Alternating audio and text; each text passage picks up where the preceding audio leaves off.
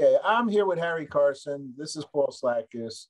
I have a big honor to be here with Harry Carson because he's one of my football idols. And I just asked him a question. Do you like football? I don't know if he wants to answer it the same way before I started recording, but maybe he does. No, you know, I like football, but I wasn't in love with football. Uh, the best thing I got out of football were the relationships that you form on each level.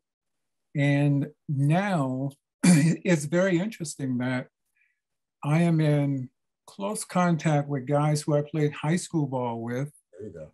guys who I played college ball with, and guys who I played in the NFL with.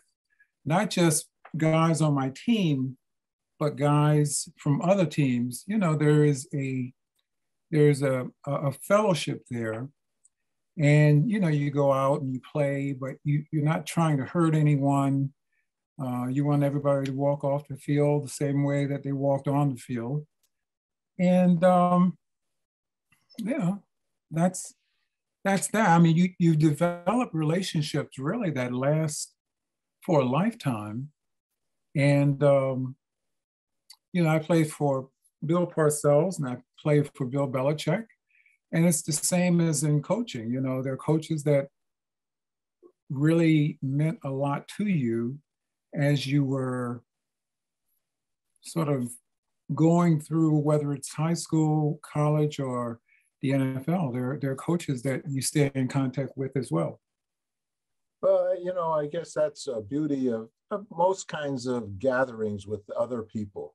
You know, the high school, as you say, your high school crowd, your other parts of your life, you know, whether it's a church crowd or whether it's, you know, those bonding days are bonding overall, even and today.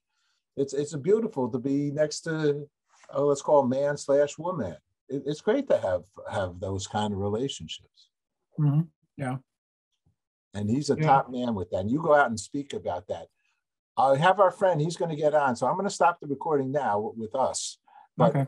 Harry Carson, thank you very much for sharing that important reality about life. Sure. We're all in it together. How's that sound? Sounds good. All right, beautiful.